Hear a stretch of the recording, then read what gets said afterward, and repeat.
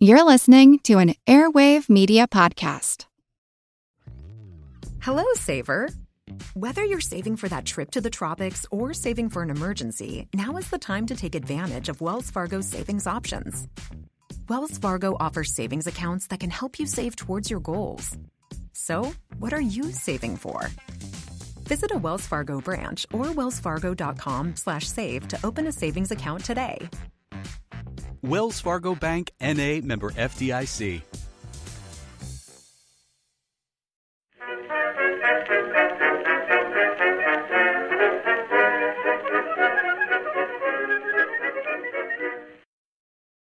Hello, everyone, and welcome to another History of the Great War interview. Today, I'm joined by Sam Hume, PhD student at the University of Aberdeen, and the creator of the Pax Britannica podcast, which is an excellent podcast that you should be listening to. So, Sam, how's it going today? It's going great. It's going even better now after that intro. I will just tell you, Pax Britannica, I don't know, I'm subscribed to several podcasts, and there's like a tier list of podcasts. There's like, hey, I need to listen to this on the week of release. Hey, I'm going to let this pile up a little bit, and I wish I had time to listen to this, are kind of my three tiers. Your podcast is in the top tier. It does usually get listened to on the week of release. So that is lovely to hear. I mean, same for History of the Second World War. I binge that. As you know, I'm a supporter on Patreon, so I get the full thing, and I listen to it every day as soon as it comes out. We're just bigging each other up here, aren't we? We're just having a good chat. We really are. This is a very encouraging conversation. I wish every conversation was like this. So we're not here to talk about Pax Britannica or podcasting, or I guess maybe Pax Britannica will get here eventually. Don't know when that's going to end, in a decade or whenever that is. We're here to talk about the topic for your PhD research, which is kind of around the British Commonwealth, Dominion, colonies, however you're going to look at them, which I think leads me into my first question. Dominions, Commonwealth, colonies, places around the world. What am I supposed to actually call these geographic areas that we're here to talk about today? Well, so in 1914, the British Empire has a vast variety of different protectorates, territories, outposts, trade posts. My research is focused on the self-governing colonies, which in 1907 get the title of dominions. Now, these are self-governing colonies that have a certain level of development. They have a certain level of political self-governance and trust, and these are the bodies that were invited to the earlier colonial conferences during Queen Victoria's reign, and they've kept on turning up. This isn't all of them. Not all self-governing colonies get this. It's a very exclusive club. By 1914, that club consists of Canada, Newfoundland, South Africa, Australia, and New Zealand. And these are all termed dominions, named after the Dominion of Canada, which is the official formal title for that country. Now, the exact relationship between Great Britain and the dominions is very vague, very abstract. It doesn't really get tied down, or written down at least, until the First World War, essentially, and it develops from there. And it's this battle, almost, between competing desires for further cooperation between the dominions themselves and between the dominions and Britain, and autonomy, self-control, being able to be champions of their own destiny, while also keeping that British connection alive. And it's this push and pull throughout the opening decades of the 20th century. The term Commonwealth or British Commonwealth, as it comes to be known, is the term for the group of these dominions.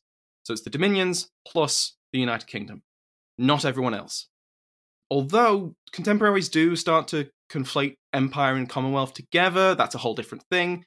But I specifically look at the British Commonwealth of Nations, which is UK, Canada, Australia, New Zealand, and South Africa. And Newfoundland. I always forget about Newfoundland. Everyone always does. The term the Commonwealth actually was popularized during the First World War. A political treatise came out in 1916 called The Problem of the Commonwealth. And the problem as this author saw it, was that the Commonwealth needed a unified vision, a unified voice in foreign policy. The Dominions were independent in every other way, every internal way. They set their own taxes, their own laws. Westminster could interfere, but generally didn't. But when it came to issues of war and peace, like 1914 showed, they didn't really get a say. And so the solution, this author wrote at least, was a unified imperial federation of a shared parliament with a shared electorate and a shared government. Now, that doesn't really get off the ground.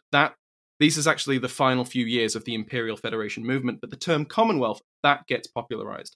And then in 1917, we get it formally used for the first time, an imperial Commonwealth. And in the Anglo-Irish Treaty, the term the British Commonwealth of Nations is used for the first time.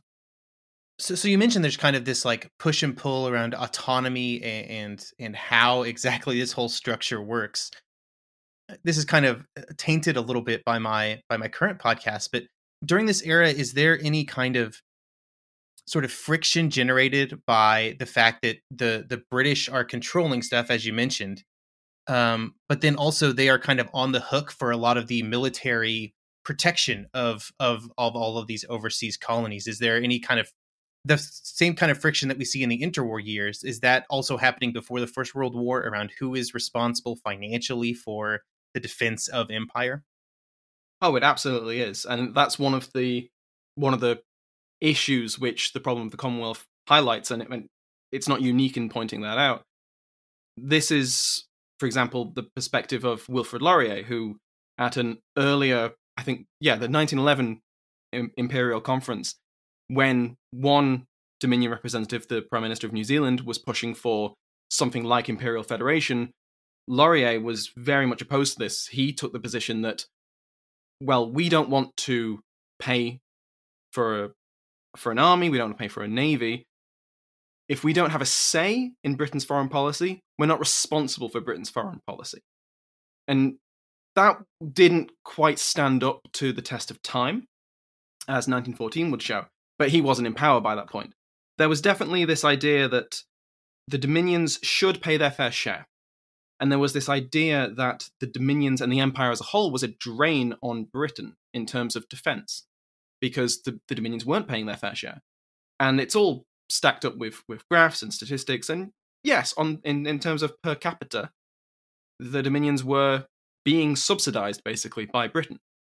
But the reverse argument with that was that, well, the Dominions don't get a say in when to go to war. Why should they have to pay for their own defense if they don't get a say in when they have to defend themselves? And it was a debate that was quite vital and quite passionate. And it's one of the reasons I find the period so interesting. And I'm sure the leaders in London were very reluctant to give up any of the control that they had about, when they were going to war or about foreign relations. Oh, absolutely. At the 1911 Imperial Conference, when Joseph Ward, who's the New Zealand Prime Minister I mentioned, he's pushing for this. He's not doing a very good job of making his point clear, and basically everyone gangs up on him. But Asquith, who's the Prime Minister at the time and would be, as your listeners know, at the start of the First World War, he's very clear. He says there's no way that we can share responsibility for foreign policy. He cites practical issues like war can come over the course of a matter of days. There could be a crisis. We can't wait for 5 Dominion governments to get a telegram, convene their cabinets, convene parliaments, discuss it, get back to us. We all discuss all that. It would drag the whole process out. It's not feasible. But there was also more constitutional questions to do with that. He implies that questioning that status could affect the whole structure of the empire as a whole. And he basically says, no, there's no way we can share this responsibility. It has to stay with London. And mostly everyone's like, okay, that makes sense. Fair enough. But it's not necessarily the same as saying that the Dominions had no voice at all. Especially with 1914, I think the case that the Dominions were dragged in on without any consultation is true in a legalistic way. They were not consulted. But that's not to say they didn't consent. A lot of the Dominions, especially New Zealand and Australia, during the July crisis, they're sending telegrams to London saying, we'll be there if you need us. we promise armies, we promise ships, we promise men, we promise money and goods. And the idea that there would be a European war in the near future it didn't come out of the blue. People were suspecting it. There was the naval arms race with Germany. There was, up until, for a long time, Russia was the great enemy as well. Like, there's the idea that everyone almost knew there would be a war eventually, and the Dominions were not unwilling members of it, as we can see when the war actually breaks out, and a lot of them rally to the colours and show show Britain that they are still part of the same family. Moving into the war years, the contribution of the Dominions to the British war effort is very well documented and is very important to the overall war effort. You get places like some of the most famous kind of areas of the First World War, at least from my perspective, stuff like Gallipoli, Vimy Ridge, very important to Australia, New Zealand, and Canada. But then other theaters like Africa, the Middle East, and blah, so on and so forth. Sort of when the war starts, you mentioned that, some places were very kind of ready to go, very much throwing their support behind decisions made in London. But was there kind of a difference in experience among these places when it came to the war? Like, were there different views on the war depending on where they were located on the globe, or different responses to the sort of the conflict when it starts? When it starts, and among the Dominions, not so much. There's dissidents against the war, like there were in all the belligerent countries, especially left-wing parties a lot of them were very eager to reject the war, go for international peace and all that stuff, and that doesn't really work out, but there are dissidents who think that. But in terms of official, like, Dominion government positions, not really. They all rally to the flag. They even South Africa, which within 12 years or so has been at war with Britain, and only became a united country 4 years prior. Even they rally to the flag. Now, South Africa is a different story, kind of, because there is a small rebellion, which in hindsight is not a real threat. But this was the Marits Rebellion that came out of lingering anti-British resentment and also pro-German sympathies. But it's crushed very quickly. And there's nothing else like that in any of the other dominions. That said, later on in the war, after the initial wave of support and volunteers and all of that, there do begin to become that the Dominion premiers especially start to get a little bit frustrated with Britain, is perhaps a good way of putting it. They're annoyed with the progress of the war. The Canadian Prime Minister, Sir Robert Borden, famously, in a letter that he definitely intended Whitehall to get, he basically rants about, I've got it here, he says, "It can hardly be expected that we shall put 400,000 or 500,000 men into the field and willingly accept the position of having no more voice and receiving no more consideration than if we were toy automata." He's very annoyed. This is coming, I think, on the tail end of the Somme. He's very annoyed with the casualty figures he's getting, and he wants to have a say. And he will get his say in 1917 when David Lloyd George invites the Dominions to Britain to discuss the war. But that's purely in the Canadian context. In Australia, there's famously the massive crisis over conscription. All the other dominions, I think, bring in conscription without a fuss, but because of the local domestic politics at the time, Prime Minister William Hughes doesn't think he can do that. So he calls for a referendum. He thinks he's going to win it. He doesn't. He's narrowly defeated, and it shatters the Australian Labour Party. And it's one of the defining features of Australia's war is this complete breakdown of the unity within the Australian left. And the no voters are explicitly tarred with disloyalty. That's what the government pushes, is that the people who vote against it, the ALP, are not only disloyal to the British Empire, but they are the puppets of a shadowy junta of evil masterminds and all this kind of stuff. And it's explicitly based around the idea that they are not being truly loyal to Britain. They are risking Australia's future by their intransigence, and Britain needs conscription to win the war and preserve Australian liberties and all of this kind of stuff. But it doesn't really help. It doesn't help the government, because they lose the referendum. They have another one the next year. They lose that one too. And all it does is really just divide former political allies into serious camps. It's hard to avoid it living in Britain at the moment, but it is very similar in that way to the Brexit referendum. It shatters political expectations, the status quo. It's a post-conscription crisis. Australia is very different. So when looking at sort of the political upheaval that happens around that, like, is that one of those political events where it kind of ends up cutting across party lines in some ways and kind of reshapes the entire kind of structure of Australian politics during that period? Oh, absolutely. Basically, what happens is, after the conscription referendum goes through, and it's a no vote, narrowly a no vote, Billy Hughes, who's Prime Minister and who pushed for it, is set to be expelled from his party.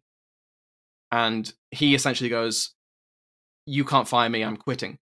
And he walks out with his loyalists, and he forms a minority government, which no one really expected him to do, because it required him to come to terms with the Liberals, who were, before this, the opposition. So now the former government party is now in opposition, the former opposition party is now propping up the government, and it's a very unstable situation. And that's where David Lloyd George's invitation to come to London comes in, and that causes chaos, because Billy Hughes wants to go. He loves the spectacle. He sees the advantages of going to London and attending the Imperial War Cabinet, which is what it would become. But he can't leave Australia like this. He'll be on the ocean, he'll be on a ship, and he'll land and find out he's no longer Prime Minister anymore. Like, it would have been a terrible situation. So he forms a coalition, a national government. It's called the National Party, with the Liberals. And so we have this complete rearrangement of Australia's political scene, where a former Australian Labour Party Prime Minister is now leading a majority of Liberal MPs, formerly Liberal MPs, and he fights an election on this platform, the platform of win the war. The ALP are all traitors, and they're stopping me going to London and representing Australia, and he sweeps it. He gets a massive majority. And even with that, he then tries again with the conscription referendum and is defeated again. So Billy Hughes' career is incredible. We can learn from that. The Australians were 100% behind winning the war, 100% not behind conscription. Yes. It's really, really interesting. It's one of the most studied periods of Australian history, I think. It's fascinating. The idea behind all of that. You can be for the war, and yes, we'll volunteer, but don't make us go. If you make us go, that's tyranny. That's Prussianism. We won't stand for it. But we'll vote for you anyway. It's bizarre. It's really, really interesting, and definitely worth anyone's time to read about.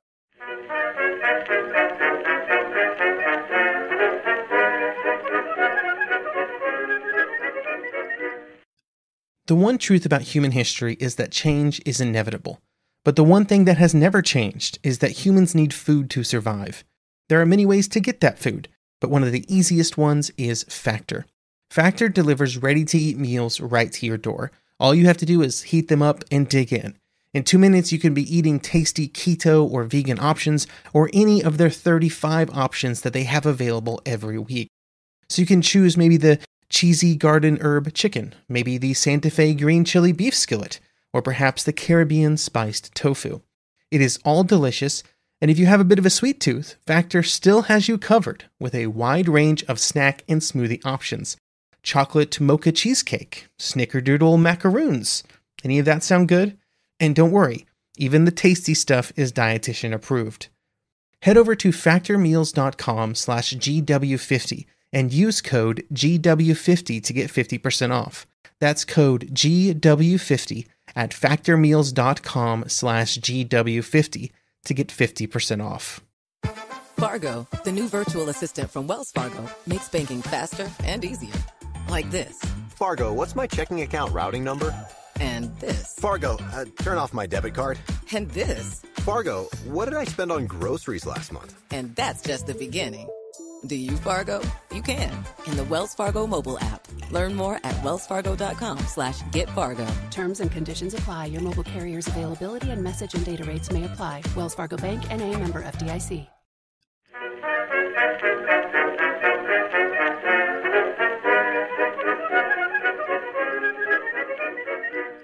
So we've talked a little bit about kind of the experiences in Australia during the First World War. And I think like sort of the legacy of the war in places like, Canada, Australia, New Zealand is often kind of well known. Like they're seen as this moment of national sort of creation almost, like where they're asserting their identities on the international stage. Is there anything else that we can say about the experiences of other sort of Dominion cultures and nations? Like, what were the South Africans thinking about the war, and how did that play into their sort of future after the war ended? The South African example is really interesting because of their recent history of being at war with Britain, and yet within less than a generation, they're eagerly fighting Britain's wars. One of the key members of the Imperial War Cabinet and the general constitutional progression of the Commonwealth as it becomes is Smuts, who is this former Boer commander who is then basically deputy prime minister and then actual prime minister when his superior dies. He is in Britain for most of the last few years of the war, and he joins part of the British War Cabinet as a full member, not as a part of the Imperial War Cabinet. He's so trusted by Lloyd George, he is respected by all parties, and yet when he goes back to South Africa after the war, he's defeated. His political rival Herzog takes over. And we see this in quite a few other cases as well. In Canada, Borden is dethroned by Mackenzie King, who is also an imperial skeptic's too much of a leap, but he's less gung-ho about the empire as Borden maybe is. But there is this trend almost of post-war Dominion politics that is more, not wary, again, wary is the wrong word, but more aware of their ties with Britain and perhaps wanting more skepticism in their leaders from it. This is something I do want to read into more. I want to research more, so I'm not claiming that as a fact at all, but it's definitely something I want to look at in my thesis. And I guess, that kind of thinking about the path forward for these dominions after the war, when we look at the dominions in the 1920s and kind of the immediate aftermath of the Paris Peace Conference and other things, you see a continued push for kind of a greater autonomy, or at least more definition around their place. And I guess, that would be the kind of expected political outcome of maybe a growing skepticism about existing structures within the populace, even if it's, that skepticism is not extreme or sort of rebellious. Wanting clarification and wanting more autonomy would be what I would think would be the outcome of some of those movements. I think that's really well put. I think it does seem like that. And it's funny you mentioned that wanting more definition is as a good thing. In a lot of cases, it actually was not seen as that. It was seen as the British Commonwealth. We'll just call it that now. It becomes more popular as the war goes on, and in the 1920s it becomes almost the official name for it. The Commonwealth works based on precedent and flexibility and understanding. And the fear was from many people that as soon as you lay down those rules in black and white on paper, it's no longer flexible, it can break. From our perspective, perhaps, it's this contradictory approach, because you'd think, oh, we don't want to be independent from Britain, so we should naturally want to have our rights laid down almost in a constitution to make it clear what Britain can and can't do, so we avoid any misunderstandings that might lead to independence. But that's not the way many contemporaries saw it. They saw it as like, no, you're threatening something that works very well. If it's not broke, don't fix it. But for many people at the time, it was broken, as 1914 had showed. And so one of the things that the Imperial War Conference, which is held in 1917 and then in 1918 as well, one of the things that comes out of that is Resolution 9, which Borden and Smuts basically write together. And Resolution 9 declares that the Dominions were autonomous nations of an imperial commonwealth, and they possess the right to an adequate voice in foreign policy and in foreign relations. Now that is very specifically worded. It doesn't say independent voice, just adequate voice. It doesn't specify mechanisms. It doesn't say the Dominions can make their own foreign policy. It doesn't say that Dominions can have a say in Britain's foreign policy. Just an adequate voice. And that's the key to any diplomatic agreement, basically. Just ambiguity and vagueness.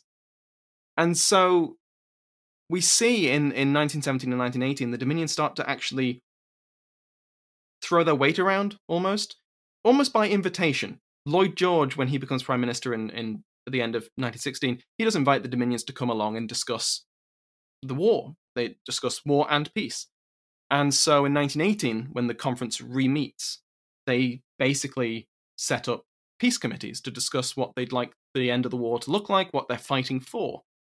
And the Dominions outnumber any British statesman on both committees. There's territorial and there's non-territorial, and in both of them, the Dominions basically, I would argue, make their case. And so the committees end with reports basically saying that Australia and New Zealand will keep the Pacific Islands they took from Germany. South Africa will keep the African colonies they took from Germany. And what's interesting is that when Britain goes to Paris after the armistice and they make their peace terms known, it's almost the same as what the Dominions had requested, had demanded. They don't get annexation, but it's through the stubbornness almost of the Dominion premiers who are there at Paris that instead the mandate system gets mandate class C, I believe, which is essentially annexation in all but name. But it was enough to appease Wilson. But that's another thing that needs to be emphasized, is that the idea that the Dominions were at Paris, a lot of contemporary nations were like, hang on, why are the Dominions here as well? Why did the Dominions get a voice, get a vote? They're just part of Britain. They'll do what Britain says. That's unfair. And the Dominions took that as a challenge. We're like, no. We're independent nations. Look at Resolution 9. This is what this is all about. And so the Dominions, they also, in the Council of Four, the Dominions are part of the British panel system. So when Lloyd George isn't available, Robert Borden tended to step in. And as members of the British Empire delegation, they had access to documents that other minor nations didn't. So even when the Dominions weren't in the big councils where they're making all the firm decisions, and instead they're talking to Argentina and Peru about peace terms, they have information that the Argentinians and Peruvians don't have because they're part of the British Empire delegation. And we see the Dominions throw their weight around, throw the Empire's weight around at Paris with things like the racial equality clause that the Japanese wanted. I mean, it's fair to say that had opponents from outside of the Dominions as well, but I think the most infamous opponent of it is Billy Hughes of Australia, who says things that no other diplomat at the table would be willing to say about their ally who sat across the table from them. And he goes on about how it's all horrendously racist and terrible stuff, but he manages to turn a previously fairly neutral attitude of the British round to their side. And I think that's really, it has massive repercussions because it really, really ticks off the Japanese, obviously. But it goes to show to many Australians that, we have the voice of the Empire behind us now. We can make our case on the international stage. And they would continue to do so. It is really interesting, kind of the role they play at the Paris Peace Conference, like, and how they get like the same, or as you mentioned, like sometimes even better rights than other, totally independent nations. that are there participating in the discussions. Yeah, it is noticed at the time, and a lot of the other, especially France and the US, are like, no, you can't stack the votes in your favor. I can understand maybe some frustration when somebody shows up to take a vote and also brings along 4 friends that they say also gets a vote. But this is the interesting thing, is that Lloyd George, he was happy to use the Dominions as a club to get what he needed to do, and he did do so. But I don't think he was a zealot when it came to getting the Dominions at Paris. But the Dominions wore him down, or at least they convinced him of the value of it. And then Britain, as an empire, as a unified voice, managed to then persuade the other allied powers that no, the Dominions do need to come along. They are not just instruments of British will. They have their own voice. And they did. But it also, helped Britain quite a bit in some ways. So after the Paris Peace Conference, after sort of all of that gets sorted out, during the 1920s, we do see further development of kind of the British Commonwealth and the relationship between all these various units. So can you tell me anything about the Balfour Declaration and then the 1926 Imperial Conference? I absolutely can, because I find them absolutely fascinating. Well, we have, after the Paris Peace Conference, the next big thing on the Dominion international calendar is the 1921 Imperial Conference. First one after the war, and the big thing at this, the big international debate, is over the Anglo-Japanese Treaty, which is up for renewal, or at least the people there believe it's up for renewal. It then turns out it's a little bit more complicated than that.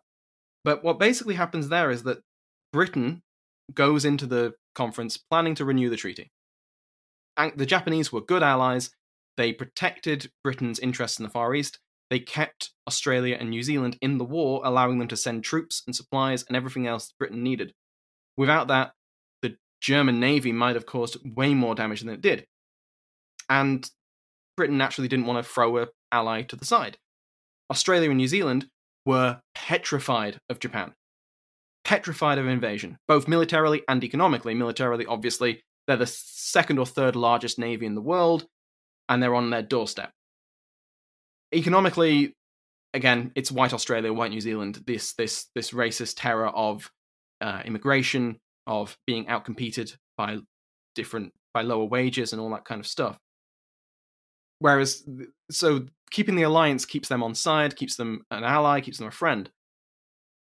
South Africa is fairly neutral on it. Canada is very much against renewing, because Canada has several hundred miles of border with a reason why they don't want to renew. Because America is not happy with the Anglo-Japanese Treaty, because they see it, kind of correctly, as a team against them. Which it was, pretty much. Which it was, yeah. Yeah. Accurate. And so Canada is naturally a little bit cautious of pissing off the giant military behemoth on their southern border. And what happens is that the Canadians manage to almost win the conference over to their point of view. Or at least they drag it out long enough that the Americans then take the rug out from under them by inviting them to the Washington Naval Conference. And that replaces the treaty with a multilateral alliance, agreement on how much of a navy you can build and all that kind of stuff. And that was the end of it. The Dominions were not invited to that, and they didn't seem to expect to go. But they did at least. I would argue that they had a very powerful voice at that discussion, where Britain could have easily just abrogated the treaty, moved on with its life, and instead listened to what the Dominions had to say. And one Dominion managed to, maybe not overrule, but managed to drag out proceedings and get what it wanted in the end, which was the denunciation of the Anglo-Japanese Treaty.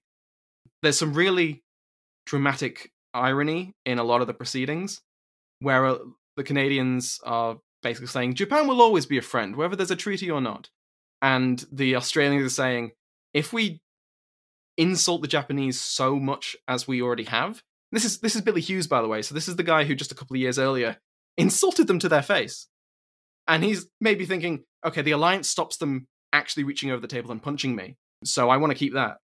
He's saying things like, if we insult the Japanese, if we insult their honor, that will backfire. And then there's the next big event is the Chanak crisis, which again is a case where the Dominions assert themselves and they throw their weight around and they say to Lloyd George, who is, I won't get into it, but basically he's playing a game of brinkmanship with Ataturk in the Republic of Turkey, and he just takes for granted that the Dominions will be on their side if they go to war. And again, I don't want to oversell the Dominion role in it. This was a failure on the international level. He didn't get agreements from France or Italy. But notably, the Canadian Prime Minister, Mackenzie King, in response to a telegram from Churchill saying, please give us troops, he says, hang on, no. The Canadian Parliament will decide whether we go to war. And it wasn't a rejection of going to war, but he was reserving the right to Canada for that. And this comes up at the 1923 Imperial Conference, and it's basically decided, yes, we need to sort some stuff out, because one thing, that was really embarrassing for everyone. That just showed disunity on an imperial front to the entire world. We don't want that to happen again. And so in 1926, as you said, at the Imperial Conference, we have the Balfour Declaration, which comes out of the Committee of Intra-Imperial Relations Committee. And this is Arthur Balfour. He likes his declarations. He had one in 1917. It's probably more famous than this one, but I would say this one's just as important in terms of what it means for world affairs. Because the Balfour Declaration said, they, meaning the Dominions and the UK, are autonomous communities within the British Empire, equal in status, in no way subordinate one to another in any aspect of their domestic or external affairs, though united by a common allegiance to the Crown and freely associated as members of the British Commonwealth of Nations. This is the first time that the unique relationship between Britain and its dominions was actually spelled out in as much detail as this. And there were concerns that, like I said, now it's laid out in stone. Now we know what the terms of this agreement is. What if those terms are broken? They can't just be ignored or brushed under the carpet. But it was a symptom of the times. It had already been clear that the current arrangement was no longer acceptable. And it needed to be fleshed out. It needed to be confirmed to avoid Chanak again. Like, I guess like having a flimsy agreement only looks good and works as long as everybody's kind of on the same page by default or by choice, but everybody's working together. Once there are cracks shown, like in the Chanak crisis or Chanak event, then any veneer of, oh yeah, we're just working together, it's all great, we're all friends here, kind of starts falling apart, and you do need that increased level of definition. It's very much seen as a family. And that's some of the arguments that come to mind against the idea of the Balfour Declaration was you don't need a document. When you go to have a family gathering for Christmas or Thanksgiving or whatever, you don't need an agreement between uncles and nephews and cousins and everyone what the terms of their relationship is. You're a family, you all know it. That's the sentimental aspect of it. And that doesn't win the day, essentially. Although the idea of the Commonwealth and the Empire being one big happy family does not go away. That's still very, very present. Usually illustrated as lions in a lion's pride. That tends to be the imperial symbolism. Excellent. So thank you for kind of shedding some light on the relationship between all of these different disparate parts of the British Commonwealth. Obviously, there's a lot more to say about the evolution of the Commonwealth during the interwar period and going into the Second World War. But I think we should probably save that for an interview on a different podcast that I know of that's currently ongoing through the interwar years. But thank you so much for joining me here today and having a chat about this stuff. Thank you for having me, Wesley. This has been a lot of fun, and as you might be able to tell, I love talking about this stuff.